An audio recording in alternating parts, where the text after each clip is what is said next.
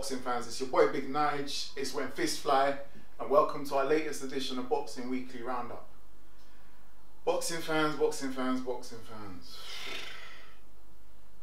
I told you it could be a potential banana skin. But guess what? Everyone's like, nah, Dillian Whyte will beat him, he's 4 years old, he'll beat him. Listen, elite boxers, they find a way. And that, in my opinion, has got to be the most dirtiest uppercut I've seen in boxing to date. Because, boy, do you know how many times I watched it on replay? I'm going to try and practice that move when I go to boxing classes during this week. Because it was beautiful. First and foremost, respect to Dillian Whyte, because I heard his interview. He come humble with it. But Alexander Povetkin, age ain't nothing but a number, in the words of Derek Chisora. Because, boy, that knockout was dirty. That's me. But on a real, Dillian Whyte obviously was dominating the fight. Everyone was saying he was dominating, and he was, but I wasn't really impressed. I felt like his feet was quite slow. Yes, his jabs were very impressive, and he caught him with 2 left hooks, but I genuinely believe those 2 knockdowns in round 4 were a curse, because he completely got too comfortable in round 5, and heavyweight boxing, booyakasha, good night Vienna. And that's what happens. You can't lose concentration at that elite level and expect to not get punished. It's that simple. I know a lot of people are going to say, the split with Mark Tibbs, possibly overtraining in Portugal for 5 months. It's simple. It's a lack of concentration. And I genuinely believe he will learn from this. He will learn from this. The same way he lost to AJ many moons ago, he will learn from this and he will become a better fighter. Talking points. Alexander Povetkin said after the fight that they had studied Dillian Whyte and they noticed that he was always constantly open for the uppercut. So they practiced on that shot constantly, over and over again. I listened to an interview with Ben Davison. First and foremost, big shout out to Ben Davison, because I don't think he gets enough credit he deserves. He is a very intellectual trainer. I watched his video and he said that Dillian Whyte constantly leans over. So when he throws the jab, instead of him to step in and step out, because he's got quite a long reach, he tends to just lean forward and jab in and jab out. That has its positives and has its negatives. Unfortunately, the negative side of it is he leans over and he's open to get caught. He also stated in the interview that that same shot was the one that AJ knocked him out with, Oscar Rivas, and obviously now Povetkin. So clearly it's something that Dillian Whyte and his team need to work on. But don't get it twisted, because Xavier Miller and David Caldwell, if you were listening to the ringside when he was sitting down in the corner, they were telling him stop leaning forward. So Dillian Whyte either took it on board or he didn't. Well, he didn't really, because he got caught. But what's the point of bringing in someone like David Caldwell if you're not going to listen to key factors in an elite fight? Because he got punished, and I'm not even joking. Like, I've watched that shot, and when Povetkin threw that shot, before Dillian Whyte even landed, Dillian Whyte was out cold. It kind of reminded me, it was on par with possibly the knockout that Povetkin gave to David Price. I saw David Price's soul come out. Watch that replay. Before he knocks the ground, he goes. It was on levels with that. Obviously, Dillian Whyte's soul didn't come out. I don't think so, but it was a dirty shot. But as mentioned in the in his post-match interview, he knows where he's went wrong. He's going to learn from it, and they're already in talks about exercising the rematch. But first things first. Since when does the WBC interim title, can you put a rematch clause? But then I thought to myself, we're talking about Eddie Hearn here. This is a shrewd businessman. There's no way he's going to allow his elite fighters to go take voluntary fights without having a backup plan. And that's just Eddie Hearn in a nutshell. Real businessman. And big shout out to you again. I do believe when the rematch takes place, they're talking about November, December, I do believe Dillian Whyte wins. But this time, when he's in for the kill, once he's damaged his opponent, you got maximum violence is what you're talking about, bro. You got to take advantage, because I know the likes of Wilder, AJ, when they see that their opponents are hurt, it's no lele, no long thing. They're going in, bam. You can't let them regroup and try and come and catch you, and that's exactly what we saw in this fight. But again, Povetkin, big shout out to yourself, because you're still fighting you. Like, everyone says, oh yeah, he's 40, but listen, I guarantee he still beats a lot of man in the heavyweight with ease, because he's highly skilled, beautiful amateur record, Olympic gold medalist in 2004. Like, the honours and accolades go on. So I'm not surprised. Everyone's saying it's a shock defeat. I'm not surprised, because I did believe it was a potential banana skin, but I expected Dillian Whyte to pull through on points at least. And now we know that Dillian Whyte can't really fight on the inside as much as we thought. He needs to box on the outside, but then again, he needs to work on his feet. I think he genuinely is quite top heavy. Even after he got the knockdown and he was walking out the ring, his leg was still moving janky, like they were moving like jelly. So I believe he needs to work on, obviously he's not going to be able to get this done in a short space of time, but he just needs to work on the mistakes, and I believe he pulls through. The reaction on social media is expected, because Dillian Whyte is not one person to shy away from exposing boxers when they get a massive defeat. So it was expected to get the backlash, the likes of Derek Chisora. Oi mate, all I'm saying is, age is nothing but a number. You got Tyson Fury tweeting out 40 and proud. Obviously, that's, are we gonna see Tyson Fury versus Dillian Whyte, or Dillian Whyte versus Deontay Wilder? Who knows? He needs to get past Povetkin first. And then obviously you got the likes of Andy Ruiz. Andy Ruiz didn't hold back. He put out a video basically saying, tell you the truth, I was so happy that Whyte fucking got his ass knocked the fuck out. You know why? Because he doesn't have respect for the fighters. Me personally, I don't say he deserves everything that comes his way, because I don't wish bad upon anyone. But boxing is a sport, you've got to respect the competitors, because it's a hard sport as it is. Do you know what I mean? So, Andy Ruiz, and then Bob Arum, these were he put out a tweet. After reading this tweet, I genuinely believe he wasn't him that put it out, but these were his exact words. Dillian Whyte was so busy fighting for his WBC mandatory position that he didn't see Povetkin's uppercut, which knocked him out cold, on his ass, basically. Pulev will KO Joshua next. London bridges are falling. Bob Arum. I say your name 3 times because, bro, I do not know what you are talking about. London bridges are falling.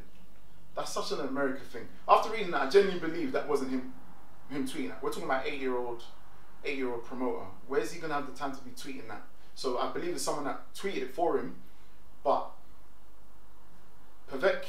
Whyte beats Povetkin in the rematch. I don't know about convincingly, but he will beat him. And AJ beats your boy Pulev convincingly, I believe. End of discussion. Katie Taylor, the Irish sensation, has retained her lightweight titles against Delphine Persoon. I'll be honest with you, first and foremost, I expected more from Katie Taylor. I expected her to win by a landslide. The win wasn't convincing. It was a tight contest, but considering she's already done 10 rounds with her prior last year, I expected her to beat her with a bit more leeway, I'd say. The judges, these were the judges' cards: 98-93 in favour of Taylor, 96-94 in favour of Taylor, 96-94 in favour of Katie Taylor. So basically, all 3 judges were in favour of Katie Taylor. Hand on my heart, I do not know what those judges were smoking. They were smoking something, because 98-93, 96-94 I can agree with, because that's literally by 1 round. I can hold my hands up. It was that type of contest that it literally could have been a draw, or could have gone in favour of Katie Taylor. But 98-93, someone needs to have a look at that judge, because either he needs a new contact lenses or he needs new glasses, because he was seeing a different fight, in my opinion. Credit to Delphine Persoon, because the same way she took that fight in Madison Square Garden last year is the same approach she's done it again. Her work rate is relentless, constantly, always in your face, always busy, and it's kind of difficult to look good against someone that's constantly on the front foot trying to knock you down.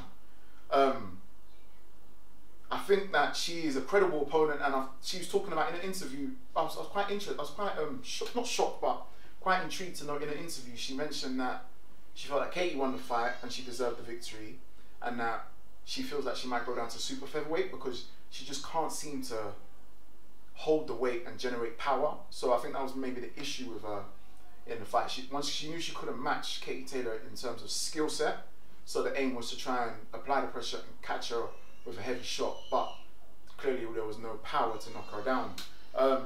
But massive respect to Delphine Persoon. I'd love to see her on another matchroom fight. But Katie Taylor's victorious, and I can't fault that. She's a true champion. I won't say she wrote her wrong because she officially didn't lose the first fight, but she did. But she put a better performance and she won the second fight. What's next for Katie Taylor? In my opinion, they need to get that Amanda Serrano fight. I want to see if she's, not even that she's the real deal, but more say Amanda Serrano, because Amanda Serrano has been calling out Katie Taylor for a while now. She believes she's got her number. I don't know why they didn't agree on terms to fight in this matchroom fight camp, but hopefully maybe next year we'll get to see. Boxing fans, let me know your thoughts. Who wins that fight, Katie Taylor or Amanda Serrano? And the new Chris Too Slick Kongo stops Luther Clay in the 9th round. Massive congrats to Chris Kongo. First and foremost, before we even go into his performance, I really underestimated Luther Clay. He's a tough cookie. He's got a style that is not pleasing to the eye, but is very effective. I saw what he was trying to do. Work the body, grapple, just disrupt Too Slick's style, the box and move. And I genuinely believe he beats a lot of our domestic fighters in this country in the welterweight division. My brother suggested he would love to see Luther Clay Conor Benn. I would love to see that. And I no disrespect to Conor Benn, but I think he beats him as well. I say how it is. Chris Kongo, for someone that's been out for over 16 months, my bro, solid performance all round. You boxed and moved. For a while you've been waiting for the opportunity to fight on a massive platform, and you took that opportunity with both hands. Well deserved. WB Global Welterweight, you're now officially world ranked. There's some fights out there that I want to see you in. I would like to see you against Conor Benn, honestly. Echo Osman, Josh Kelly. There's even, is there even need for him to go down the British route and fight for the British title against Chris Jenkins? I don't know. Or does he just go for the European title with David Evaneson? Who knows? The sky's the limit for Too Slick. And the funniest thing is, if he can put on a performance like that with not fighting since April 2019, then once he's getting regular fights, then who knows what he can achieve. Dillian Whyte stated that he believes he's the best welterweight in the country. He put on a performance yesterday to say, yeah, this is the performance that I can do without fighting in so long. Imagine what I can do. So I look forward to seeing how his career unfolds from now. I think him signing to Dillian Whyte has basically opened a new leash of life for him, and I look forward to seeing what happens next, man. Because yeah, Too Slick, watch out guys. Too Slick is on the rise. There were some also exciting fights on the undercard. Jack Cullen and Zach Chelli. Absolute robbery. That's the first thing that comes to mind. Zach Chelli won that fight, in my opinion, convincingly. Again, this is the side of boxing that I'm not too keen on. I mean, there's a lot of corruption behind the scenes. I won't even say corruption. It's just absolute robbery. It was the same judge. Check this, boxing fans. It was the same judge that gave Katie Taylor 93 98-93 to Delphine Persoon is the same person that called a draw for Zach Chelli and Jack Cullen. What fight were you watching, bro? Honestly. Listen, you need to lay off the drugs. Drugs is bad for you, bro, because you were smoking something that made you impact an absolute robbery of a score. Zach Chelli won that fight, and I was impressed with Zach Chelli because I've seen him fight before. I saw him fight against Umar Sadiq, and I've watched him, and I've always thought he's literally all about brute strength and power. He's just not much skill, very young, and he just uses his brute force to beat fighters. But yesterday's performance, in my opinion, Saturday's performance, I should say, in my opinion, was a mature performance. He boxed, threw some beautiful shots, combinations, and I hope that Eddie Hearn gets him on the matchroom fight, the matchroom card more often, because I genuinely believe there's a talent there. Jack Cullen, I don't know. You stepped up in weight. You say you feel more comfortable in that weight. I don't know, man. I think you might need to go back down to middleweight, to be honest. But who am I to tell you? But that's just my opinion. I don't think it was a convincing draw, and I genuinely believe Jack Chelli had your number. And if the rematch was to take place, I genuinely believe Jack Chelli beats you this time convincingly. Also on the card was Alan Babic and Sean Winters. The Savage, that's what he calls himself. Absolutely ruthless. Love his style. He's just absolutely just coming forward, aggressive. He doesn't mind getting hit, and he's literally just slipping to catch you with that left hook or right hook. And we saw he done it to Winters, knocked him out in the third round or second round, I believe. I believe he hasn't even gone past. He said that was his full fight, and he hasn't gone past the third round ever since. Look, he, as mentioned before, he was a regular sparring partner for Dillian Whyte, so I look forward to seeing him on more cards as well. At the end of the interview, they asked him, would you change your style if you come up against quality opponents? He just said, listen, that's my style, bro. Raggo, like, no long team. That's how he fights. He's not going to change it for no one. He knows if he continues to apply pressure, he gets the knockout. Interestingly, he's from Croatia, and he called out Filip Hrgović. Apparently, I don't know if they got some beef from back in the day, but he's saying he insulted him, and that's who he wants next. At first I thought, bro, respect for calling him out, but you need to learn, you need to just slow your roll, bro, because Hrgović is an Olympian. But then having said that, I checked Babic's record, amateur-wise, and he's got a very good record as an amateur. He's got over 60 knockouts in the amateur game, so they probably fought back home under the radar for we don't know, and he probably knows he's got his number. So I don't know, Eddie Hearn, wheel and dealer, can you make that fight happen? I think it might not be for his next fight, but give it a few more fights, and yeah, why not? Because Hrgović, don't get me wrong, Hrgović is good, but I don't think he's been tested just as yet. And that would be a bit of a rivalry, the two Croats going against each other. Who wins? So let me know your thoughts on that one, boxing fans. We also saw Mick Hennessy was hosting a boxing event on Channel 5 in Redditch, I believe. Shakan Pitters was victorious. He became the light heavyweight champion on a points decision against Chad Sudgens. Interesting, Chad Sudgens got a draw against Craig Richards, and initially Craig Richards was supposed to fight Shakan Pitters. So hopefully we'll see that fight next, because there was a bit of back and forth with those two, and I'd love to see who's victorious between those two. Isaac Chamberlain was also in action after not fighting in over 22 months. He got the victory. I can't remember the boxer's name, but he got the victory, and it looks like he's back fighting again in 2 weeks from now in September. So hopefully we get to see more of Isaac Chamberlain, because he actually is quite good and quite skilled. So yeah, boxing is back, baby. And I'm excited and I can't wait.